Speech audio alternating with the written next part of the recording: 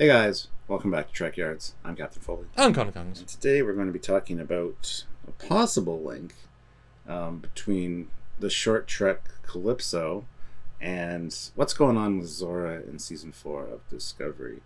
You guys have, of course, seen that those Zora's kind of got sentient, developed feelings, is having some, things that we saw in Calypso. And Calypso is an anomaly because, the ship was put in a nebula and told to sit for 1,000 years, and during that 1,000 years developed the sentience. But it wasn't the Discovery A, it was the original Discovery. So there's a real disconnect, and I'm hoping they tie in because I think Calypso was the best of the shorts, and I really want to see some kind of tie-in. I don't know how they're going to do it, but I still have my fingers crossed. And now that Zora is kind of displaying the same kind of, well, it's the same voice and everything, the same kind of attributes that we saw in Calypso, I don't know where it's going with it. And Samuel has some thoughts, apparently, so I'm excited to hear these. I mean, this is one of your pet topics, let's be honest. Yeah, and this is certainly a Zora featured episode. I mean, Zora got more screen time than any of the bridge crew put together. But it was definitely a Zora story. So they definitely, you said early on, where's the Zora stuff? They gave us little teasers, mostly last week and a little bit the week before, but really this was the big one. But yeah, so I will reiterate what Michelle Paradise, showrunner, said, although as we know, the people lie, and not necessarily in a malicious way, just a case of, well, if we told you the answer, that would be a spoiler for everything. So often you just have to lie just to save people's emotions and give them the experience. And so she said that, I believe up to season 3, she said, yes, we obviously know about Calypso. That was a bit confusing for us because that was 2 showrunners ago, and she had her own ideas, and they never planned to go to the future back then, and yet they accidentally went to about 1,000 years of the future. Sort of coincidentally, oh dear, that's canon. And she said it was canon, and her interview said, yeah, that's another 1,000 years, is kind of her mentality. It's off in the tall grass at some point, but this is her future, that's that future. Obviously, they didn't have the Discovery A, so all that stuff is confusing. But when you obviously call the computer the same thing, you get the same voice actress. I mean, you're very much acknowledging, but you're now giving us story beats.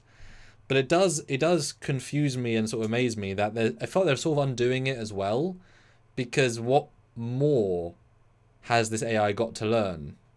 And it's explicitly the sphere data inside the ship which has evolved, not the ship itself has evolved. It's the sphere data taken on its own life. So it definitely all sort of conflicts with Calypso as well.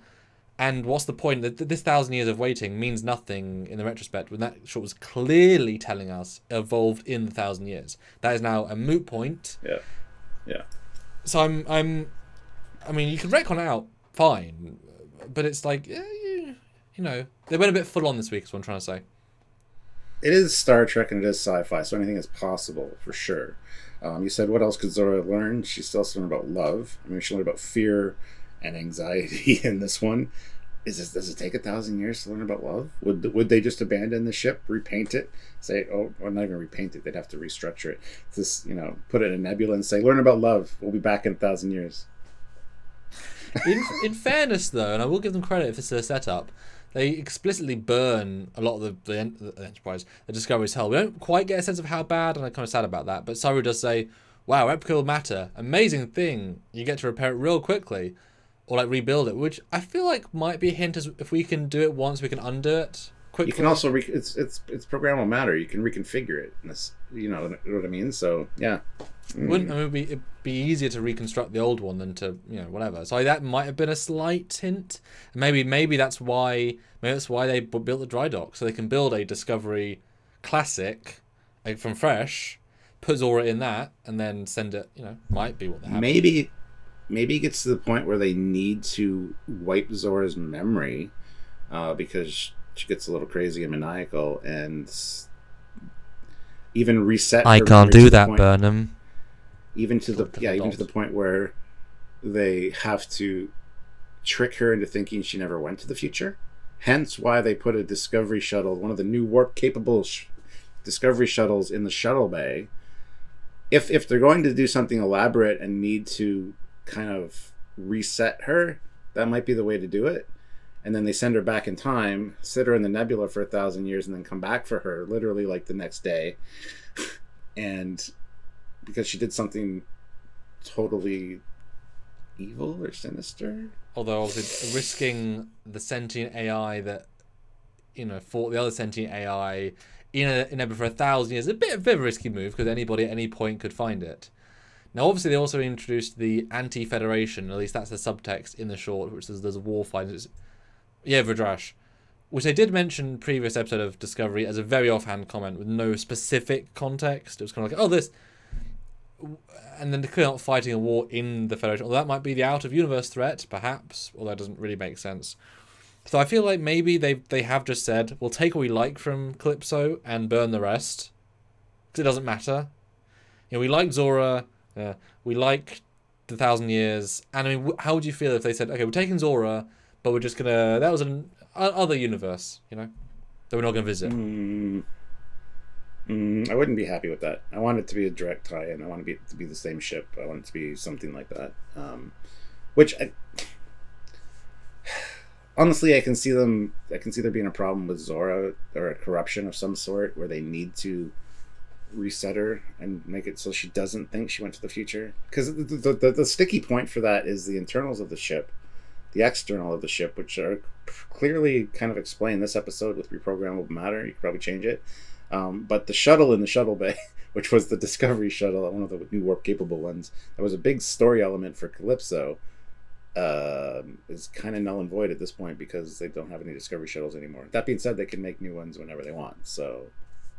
Although, you would think a sentient AI computer with the knowledge of 2,000 years...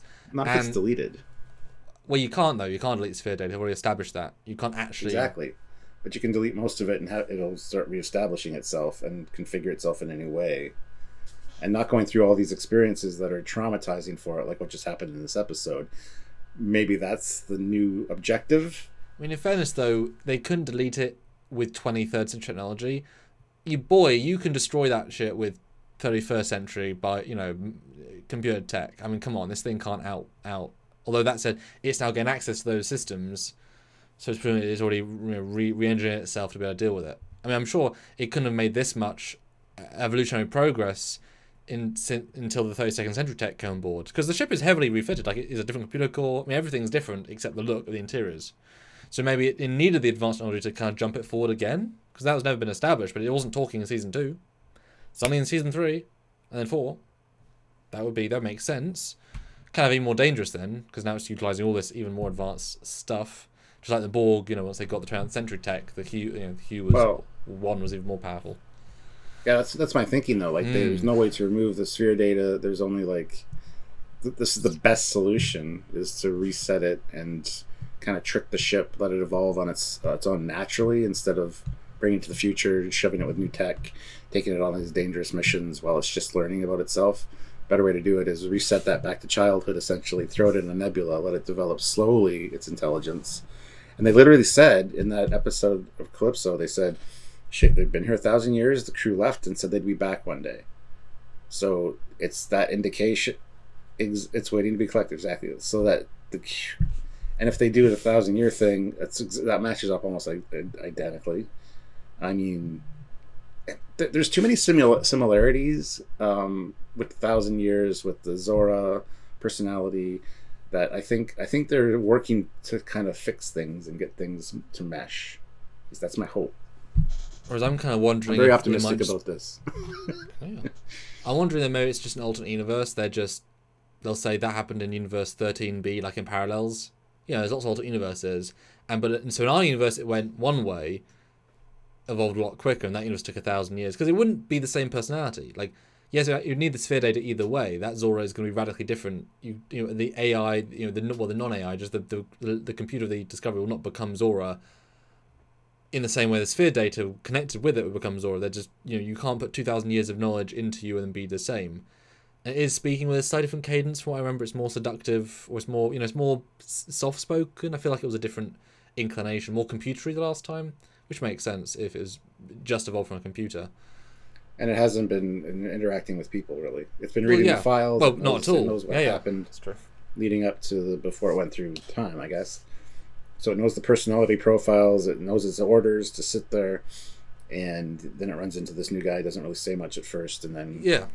Because the idea is the computer's thought itself into existence.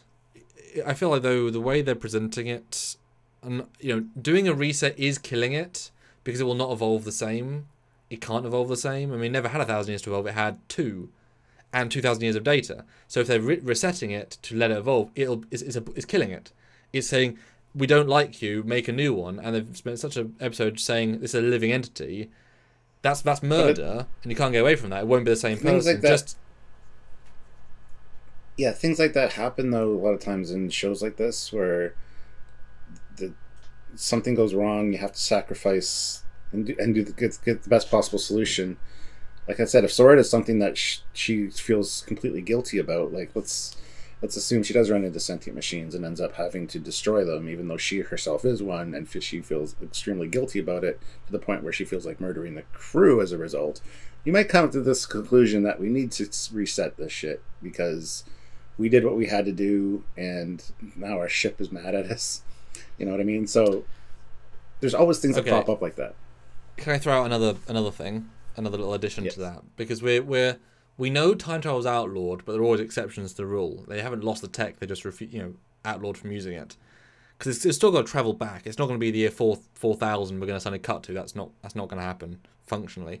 So what if they've got the star charts of the galaxy, and we can spore drive a ship anywhere, and we can link ships to spore drive, whatever. So what if they know a nebula which basically no one ever goes to ever in the history of 1,000 years, because they or at least in Starfleet space, it's like, well, we have no records of this until like 3 years ago, so we know this is not a thing.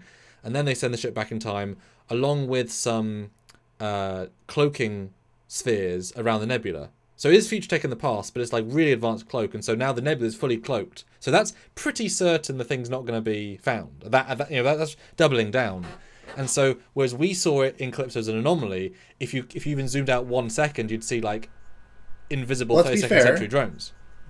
We've both played Armada and Armada 2, and the green nebulas you can hide your ships in, nobody sees them. Yep. They also recharge while they're in there. Well, they hid it for sure on purpose, but I'm saying if you add like that, if you end up cutting to Calypso, as soon as the ship leaves, jumps to warp, like say if we ever saw it again, we'd see these 32nd century drones, which are also providing another protection, because you can't risk, because if it's replicatable matter, it's future tech, so you can't let that be found 1,000 years early, and this thing is already proven to be super dangerous, why we're resetting it. So really hiding it, is kind of cool. Or maybe you want to go mega clever. What if it's in a pocket reality? What if they make a time dilation field? So they're in a nebula and say, yeah, we're going to time dilate this nebula 1,000 years, but in real time it's only 2 months, and then pull the ship out. And so Craft comes in because he's tracked it weirdly, and then comes out. And you could do some jiggery pokery to kind of link it in. Wouldn't it be neat though if it turns out that in fact Craft is Burnham and Book's son? We have talked about that, yeah. Something happened with Burnham and Book that they couldn't make it back to the ship, and the ship kind of got forgotten about, and he was the one that happened to stumble across it. One more twist. What if it isn't? Okay. What if? I mean, that's great, but what if it's less direct? What if it's just the ship is in a nebula in the present, right? And Craft is actually a 31st century Starfleet member, gets his mind pulled out, wiped temporarily, new personality put in, he sent in as a test for Zora. Just a test. It's completely controlled, see how she reacts. Is she ready to come out yet? And then it takes away all... I mean, he's still a person, just... And then we can see Craft now as a Starfleet officer in the present, just chilling. And everything we see in that episode was just a pure... Like Degra in Enterprise. It's a test for Zora. Super confined, super specific. Comes out, then we suddenly see Voyager A. And it would kind of fix all the plot holes. And you wouldn't need the... And maybe Craft even knew him or something, as like if you want to go that direct, or Burnham handpicked him something. And then it kind of fixes all the little plot holes. Kind of like put Zora's consciousness into a holodeck recreation with this is how you actually develop your sentience. Well, no, double down. There was no 1,000 years because it's sphere data. Exactly. So that's what I mean. You erase the memory portion, and you make her believe. Maybe you like start her out 800 years, or like 999 years, and you make her wait 6 months in a nebula, thinking it's been 1,000 years, seeing how those processes would run, and then the trial comes in to test. The test is the important thing. The 1,000 years is a red herring. Well, the 1,000 years is important though, because if that's literally what they do, it is a test.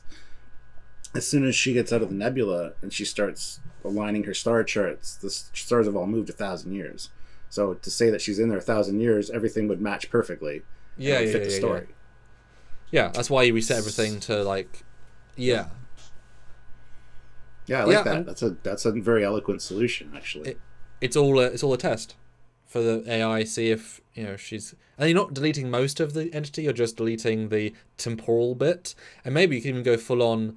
I don't remember what film it was, but Zora knows that she's broken, so she self deletes her own memory in a way. Because I feel like even them doing it is a bit of a can they? So if she does it to herself, wipes herself kind of that portion back to a season 2 place, does what we just described, comes out, and now it's like she's just sort of, I guess, a Windows I really reboot think in a sense. As we talked about earlier, it's for Starfleet to have a ship like this isn't a good idea, and I think it's going to come down to a harsh discussion between Vance and Burnham of should we do this, and Vance is like, yes, we have to do this, and Burnham's going to kind of fight again for Zora, but I don't know, Vance can be like, we can't allow the ship to be making its own decisions because it just screwed up a mission or something. And double down, you can't lose the only working spore drive ship. Exactly. Yeah. And you can't even have it out of commission for days or weeks. They rely on it too heavily as an instant response craft, especially when the new burn pops up 10,000 light years away. Well, we can't just. Well, how do we get instant information? Discovery. That's the only way. There might be ships 10 years away. You need that. So I love the idea of making all a trial and say, okay, I'll take it. We'll give them a month. Put the thing in the month. It's all a test. Boom, comes out. X, Y, and Z. That's really and that's elegant, as you said. That's a really simple, elegant way. And then you can imagine, what if episode 9 say, cut, we watch Calypso again in the episode. Like maybe they bring that, but they film some new elements, so they kind of enhance it. Like Trials and Tribulations. Speaking of tests, what if they do find whatever's on the other side that created the DMA, and the DMA actually does this to Zora without just in the confines of her own computer banks? It's testing her, perhaps. It's testing her, so it's because it is a sentient AI or sentient machine on the other end, and it wants to see how sentient she is. So it's removing. I don't know. But then why would it be the Discovery Classic from 1,000 years ago? That's the only problem. Yes, that's a little bit of an issue. But yeah. I mean, anyway. Okay, I think we've solved it. That's an acceptable storyline. At least 3 acceptable storylines there, guys. For anyone watching from Discovery who might want to, use them, it's fine. But I like your caveat of 1,000 years, and then she comes out of the anomaly. Oh look, the stars are 1,000 years different. It's like, yeah, you weren't just in there 1 month. Yeah, we had to say that you were in there 1,000 years because last time we did it, you noticed that shit right away. Yeah, it's test number 2. Yeah, but it'd just be great if we start in Calypso, but they refilm new elements to kind of make it fit more.